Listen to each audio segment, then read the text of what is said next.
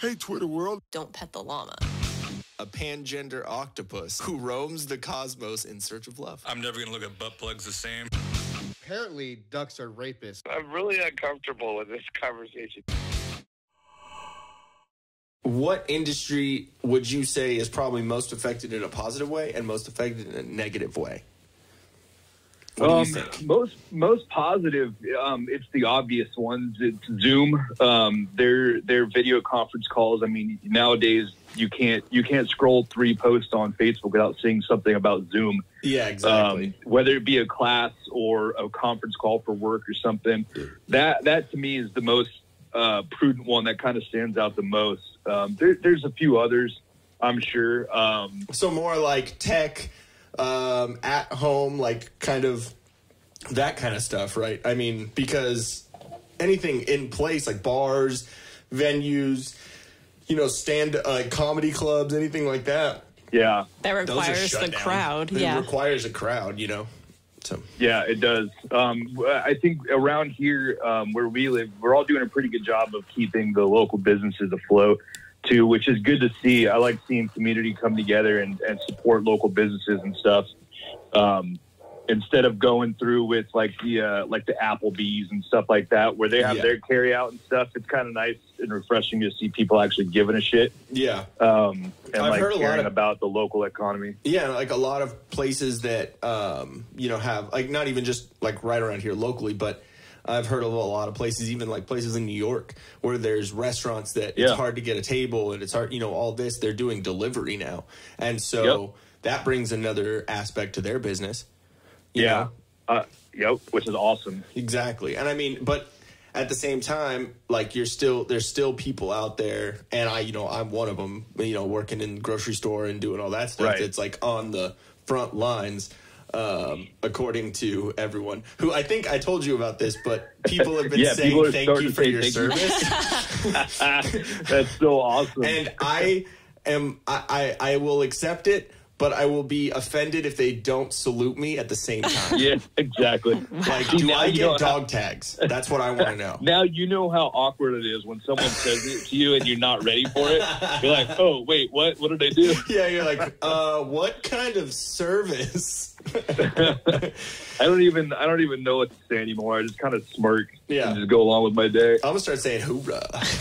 Well, I just like the fact that so we're totally closed off from the public now, but we're still working. We're just alternating what weeks we come in, so that's not a lot of people in the building. So I would work this week, so then next week I'm out with my other coworker in the same department. She'll work, but we installed glass barricades that are permanent now, all in the front lobby.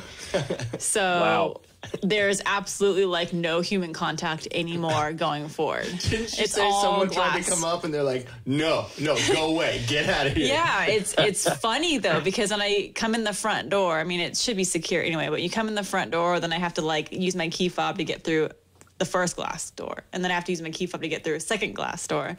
Then I have to use my key to get into my office. I'm like, okay, I got like four levels of protection now from the main doors, everything. You got those annoying people that go out and smoke, and people are like, dude, quit. I hear fucking 4 beeps every like 10 minutes. And door slam.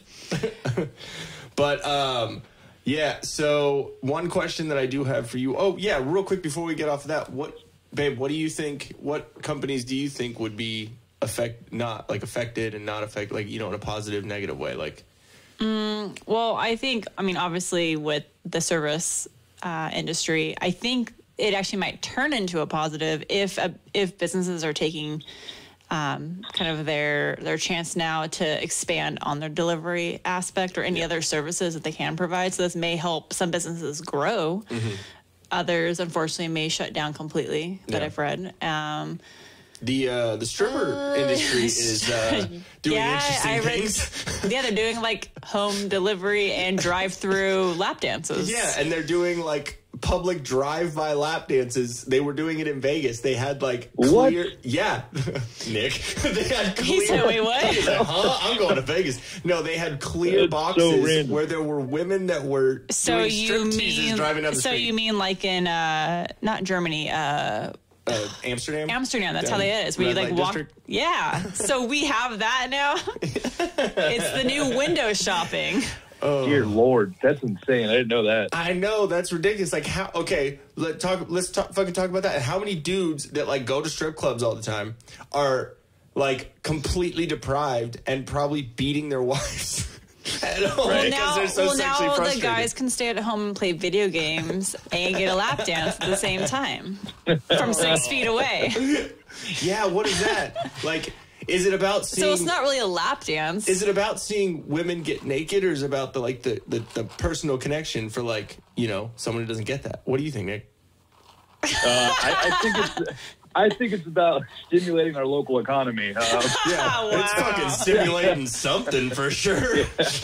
No, that's wild, man. I didn't even know that. That's a little nuts, right? How shitty of a person do you have to be, though, to be like, well, I'm not essential to go to work, but these strippers, they really need me, so I'm gonna go see these strippers and not maintain my 6 feet from everybody on the way. Believe me, the last thing they're thinking about getting from them strippers is fucking Corona. Right. Yeah. That's ridiculous. Yeah, exactly. They're like, dude, I got herpes from this bitch. We're fine. Well, good for them strippers for identifying an alternative income, I guess. Hey guys, thanks for watching. If we float your boat, make sure to subscribe here. For more awesomeness in your ear holes, click one of these videos here. You just gotta follow the red arrow and poke it. Poke it real good. You're supposed to poke the video, not me, babe. I was.